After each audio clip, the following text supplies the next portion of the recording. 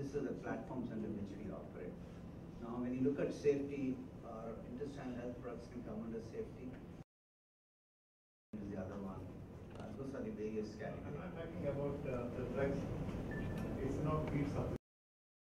You should say that, and if you have the time, you should come and visit us in our Ambattur laboratory, where we've actually set up trial facilities for shrimp in our laboratory. So anytime, and I welcome any one of you, if you have the time, drop in at our Ambattur office. We've got a fabulous facility for aquaculture shrimp trials. Interestingly, also, we have now tied up with universities and organizations, starting actually with the Tamil Nadu Fisheries University, the Kasastad University in Thailand, University of Ghent, and the University in Ecuador, also to do trials along with us in the area of shrimp and fish. So very much on our radar, Nazir, but thank you for that question. Very, very important part of our business. What I was saying, please don't depend on these government agencies, universities. You have in your Mumbai plant, like a farm, 2 R&D farms for poultry birds, for broilers. Right. Similar kind of, KEMIN has its own R&D. I think you can really do good to the industry and to your company. So you're absolutely correct. You're absolutely correct. Now I'll just explain to you why the universities are also used, and you know our customers, right? So we use our own R&D farms and laboratories, even the one in Gumadipundi as well as the one we have in Ambattur. A lot of that is done to do internal screening and development of products. When you take data to a customer likes to see an independent third-party data set. They think that if it comes out of a KEMIN farm or a KEMIN lab, they don't necessarily always give it 100% credibility. Not only KEMIN, any company lab, they'll think, oh, this is a... So if you give it to a third party, and all these are the top-of-the-line universities, very well respected by our customers. So we do, in our own labs, reconfirm it and validate it in third-party laboratories. And that's the reason we tie up with universities. Thank you. Our China research facility will have a fish research lab. Also. Yeah. Dr. Chris? Yes. I'm just reading about this KEMIN Biologics. Yes. What is this? Well, and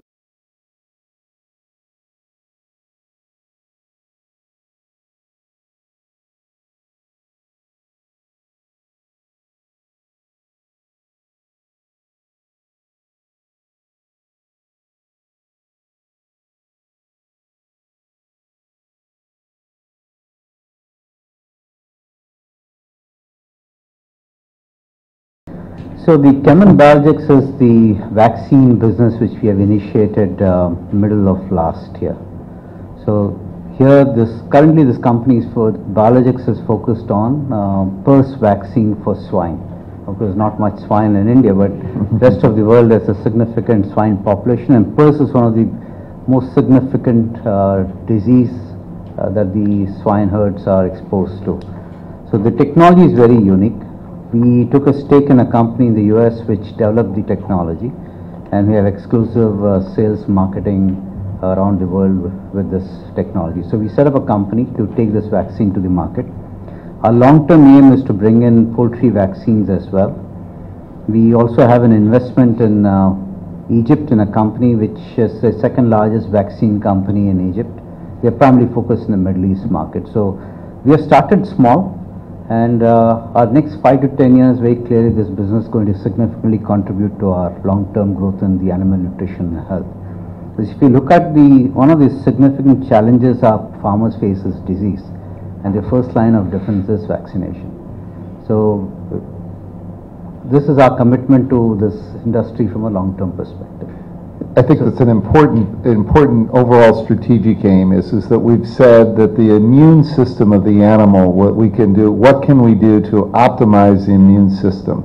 And so, of course, there's 2 types of immunity: innate immunity, which is that which we have all the time, and then acquired immunity, which comes from a vaccine. So our product Alita, which is we made reference to that we will be expanding that product, which is a stimulant for innate immunity. We're going to be expanding that in India, and then now to be within the acquired immunity area That's the vaccine and KEMIN Biologics. So really working at both sides of the immune response within the animal.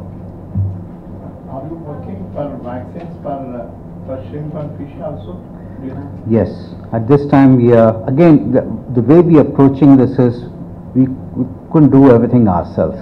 So we are collaborating with partners outside who are specifically focused on shrimp and fish vaccine. In case of poultry, we are again working with researchers who are developing that area, and we would primarily commercialize and own the technology and commercialize. Okay. Can you please tell us more about the acquisitions or the collaborations that you are having or you are planning to have? Yeah, maybe I could talk a little bit about our general acquisition strategy at KEMIN. We say that of our growth, our objective is that 80% of our growth comes organically. In other words, from our own research and development areas. 20% of our growth should come from acquisitions. And so we look really, I would say on a worldwide basis, we look for possibilities of where we can acquire a company where perhaps the technology has been proven, maybe in a very limited geography, and that we can take that on a worldwide basis. A very good example is this acquisition which we made basically about 2 years ago of a company called Algal Scientifics out of Michigan in the United States. They were manufacturing a particular beta-1,3-glucan that was from algae that was very good at stimulation of the immune system. They had sold just a little within the United States and had not been able to sell anymore. We've acquired the company and now have started and introduced the product on a worldwide basis. As I said, we are now in the process of expanding the fermentation of this algae to here in India, and that will be the next phase. But it's a good indication of the types of acquisitions we like to make.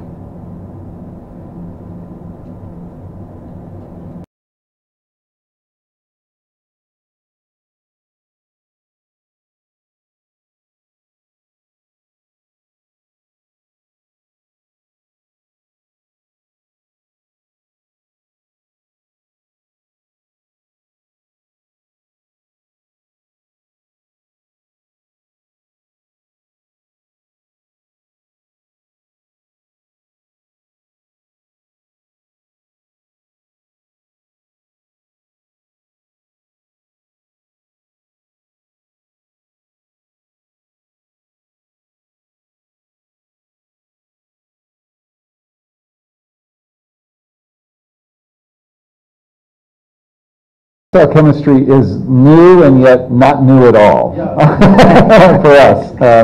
Let me give you an example, and hopefully you saw the demonstration of blue jeans and what it is.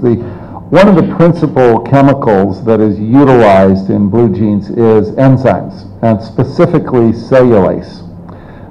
We've had actually worked with cellulase for over 25 years, utilizing cellulase in animal feeds to increase the digestibility.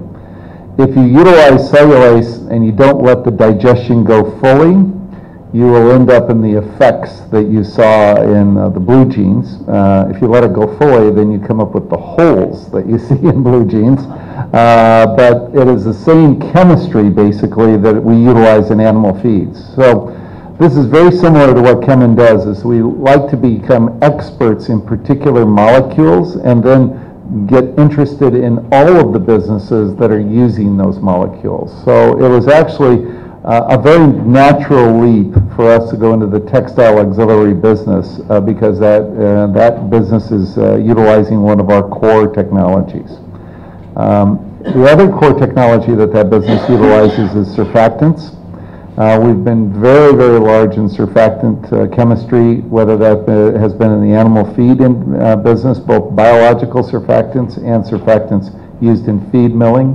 It turns out that some of those same surfactants are utilized in textile auxiliaries as well to be able to have various effects on textiles. So again, taking chemistry at a molecular level and then synergizing it across various businesses is certainly one of KEMIN's long-term strategic aims.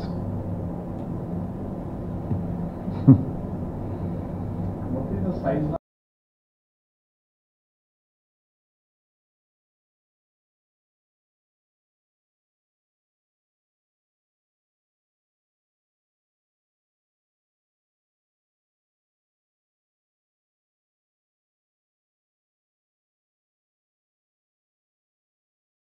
Segments: therapeutics, biologics, and the feed additive business. Currently, KEMIN participates only in the feed additive business. Okay. Biologics is a new entrance, new segment for us. We just started off last year. We have no intention at this time of getting into therapeutics because we are encouraging our customers to, and the world over, the customers are moving away from use of antibiotics to non-use of antibiotics. So we see the long-term growth coming in the area of biologics and continued use of nutritional ingredients and health and safety ingredients. That comes under feed additives. That comes under feed additives. Yes. In feed additives, what will be the, because we would like to mention, in our reporting, when publication comes, in feed additives segment in the world, what is the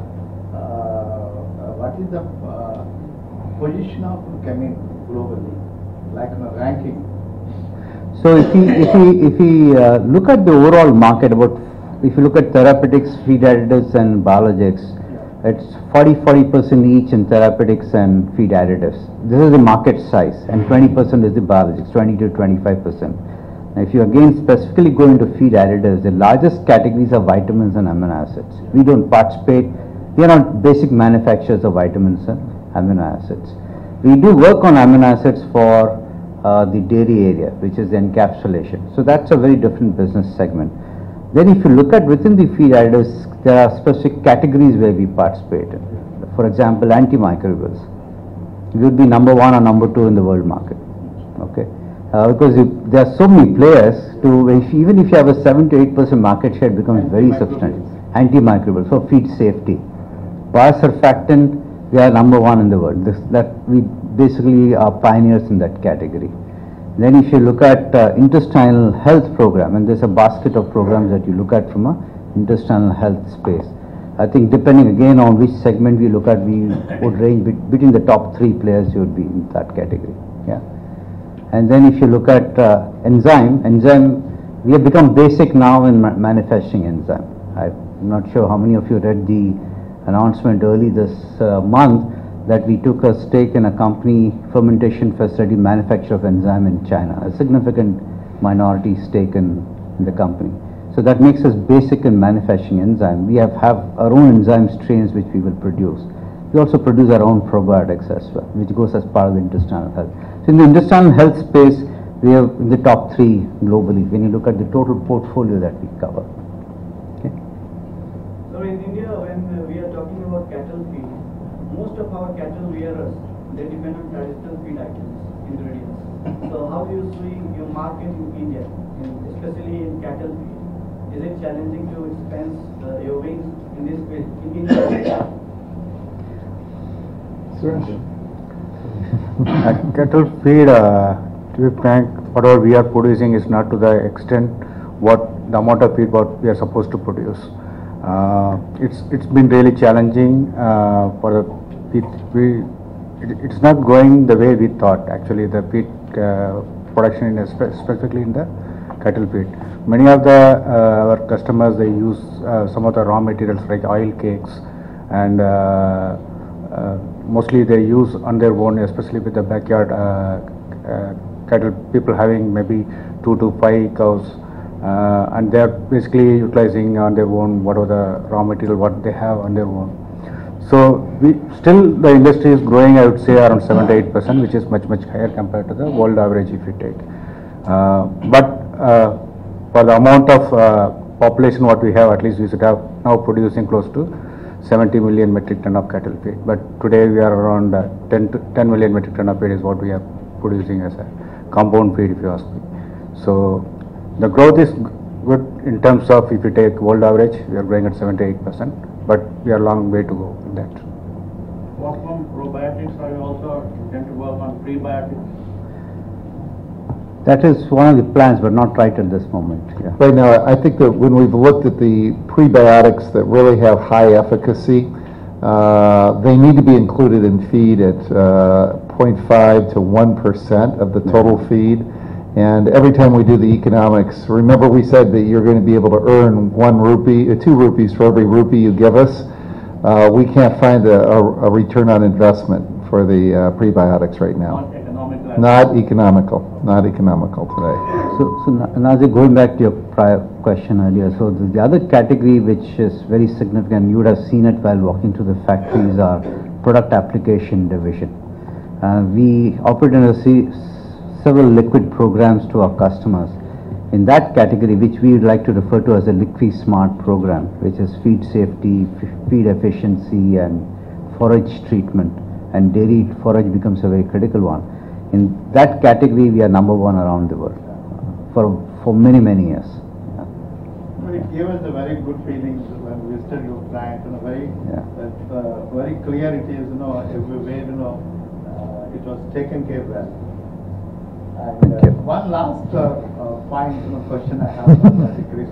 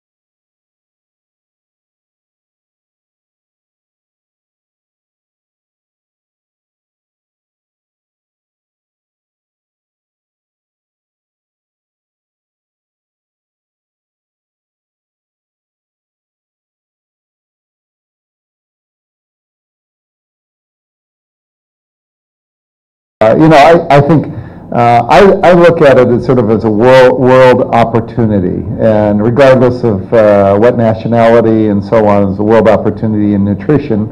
And India remains very high on the list of places where I see that KEMIN can make a real difference. And so there's no question that it has a very special place in my heart. And then we've been extremely fortunate to have some very highly qualified Indian managers, and we recognize great people. And so yes, they're at the table. Thank you all for your valuable time. I just want to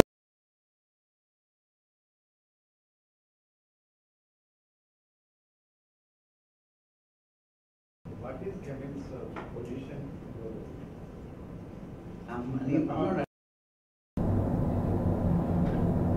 In the recent years, we found that KEMIN is in India. KEMIN is taking part every year for the promotion of egg consumption in the country. Yes. Which is a good thing. You are doing it. Apart from that, do you have any plans to help the farmers to get the better for the promotion of both chicken and egg consumption? There's no question that certainly egg production as well as broiler consumption continues to be a real area of focus for us. In my mind, as I see it, each of our products, we make an implicit promise to the farmers with our products, and that is if you invest 1 rupee on a product from KEMIN, we guarantee a return of 2 rupees. And in many cases, that 1 rupee investment can yield 5 to 7 rupees. And so with that sort of investment, we believe that the continued growth of our products allows the farming industry to continue to grow on a wide-scale basis, making protein more affordable for anybody who wishes to be able to purchase it. And I think that remains one of our areas.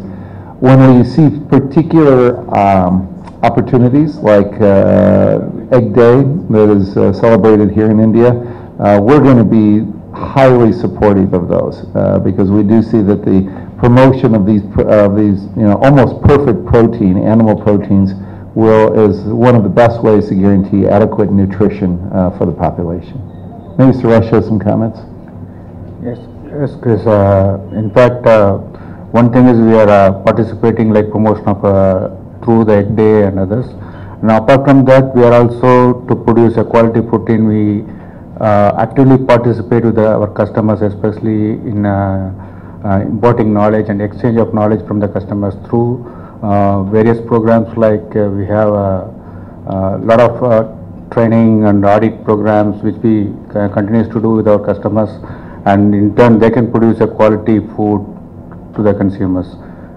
So that is somewhere KEMIN is actively participating, specifically through our customer laboratory service as well as the technical service and the engineering service, all which works to improve the quality and safety of the feed and in turn produce a quality food.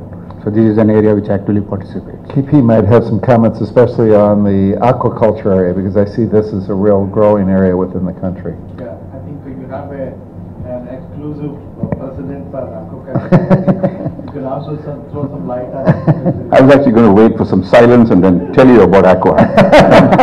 But thank you, Chris. Yes. It's quite interesting actually. KEMIN has been in aqua now, particularly in India, for almost 10 years. But it's always been part of our animal nutrition and health business. And more recently, about 3 years ago, in Asia Pacific, out of Singapore, we started focusing on aqua as well. Last year, KEMIN made a very serious decision and identified aqua as one of our largest growth opportunities over the next 25 years. If you look at world statistics on aqua or on meat consumption generally, you'll find all other meats, be it chicken, pork, beef, mutton, are all almost plateauing, in some markets even dipping. Aqua is the only animal protein that's actually growing at 3% annually, global numbers I'm talking about. So there's this huge opportunity in aquaculture. And we took this decision, and in KEMIN we realized that having it under a different business unit doesn't give it the focus and the energy that is required to be able to really support our customers. So a decision was taken to create a new business unit. And this business unit demerger started last year, and effective 1st January of this year, we have created this new business unit, which is a global business unit operating out of South Asia, Asia Pacific, the largest market China, EMENA, which is Europe, Middle East and North Africa, and Latin America, primarily Ecuador. So a little while ago there was a question about exports from this plant in Gumadipundi. Interestingly, one of the things we're looking at is exporting aqua products out of India, particularly into South America and Europe and for Asia Pacific, because we've got some really good research that has developed new products. So what this new focus and the new business unit is going to do is to create specific products for the aquaculture industry. And this will benefit the farmers as well as the feed manufacturers who make aqua feed and grow shrimp and fish in different markets in the world. Dr. Chris, today when we visited your operations, you were just Gumadipundi, and we were very happy to see the facilities you have established, and particularly, 2 R&D farms you have poultry, which is a very nice thing, which I have not seen with many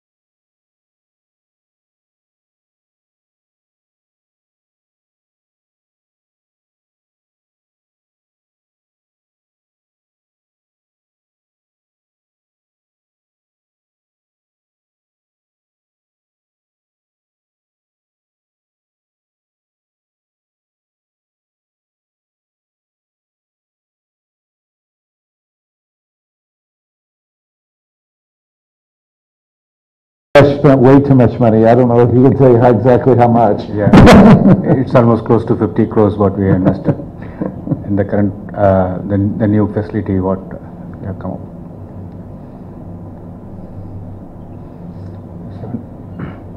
India has been improving in ease of doing business. The ranking has Disease management issues. If you look at nutrition, it's better utilization of nutrition. And we have seen. So I can say that within the KEMIN business, the agricultural or animal feed area remains about 50%. In fact, I don't hear too many complaints coming back to the United States. So, but maybe Suraj has a different view. Ease of doing business. Ease of doing What's our business in India. experience? What's our experience? In fact, it's really good in India in the sense the way we do our business is not only the sales but the sales and service model. That's what we follow, and the sales team has always been supported by some 3-4 other service teams. Like we have a customer laboratory team, we have an engineering team, we have a technical team in the field, and apart from that, even sometimes if required, our research and development team also jumps in. And when we talk about the science to the customer and you can demonstrate the benefits to the customer, it becomes easy. Once the customer sees the ROI, I don't think that any issues there in terms of doing business. So let me elaborate on that response, and I'll look at it from a slightly different perspective. Your question alluded to that as well. Since it's about 20 years we've operated in the country, we haven't faced any significant hurdle in starting business and doing business from a regulatory perspective or government. One of the reasons could be is that our industry is not really that well regulated, as well as it is not in the sights of the government decision-making bodies. We still fly under the radar in most of the cases. But having said that, we have had the necessary support from the government, local industry body, and we have not faced any major challenges so far.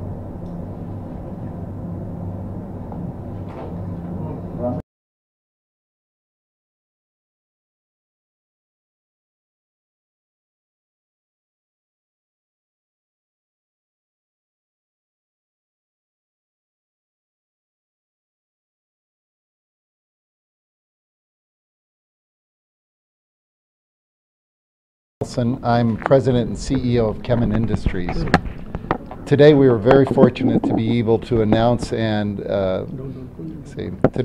were very fortunate to be able to inaugurate a new manufacturing facility in Gumdi outside of Chennai. This facility is our third large investment within India to be able to continue to manufacture ingredients that go into animal feeds, human foods, as well as pet foods and nutraceuticals. KEMIN remains highly committed to India and its nutrition, and we feel to be able to do this through our customers who have shown us the great loyalty through the past 20 years. We look forward to many more years here in India and many more expansions. Thank you. Is that enough? Sounds good.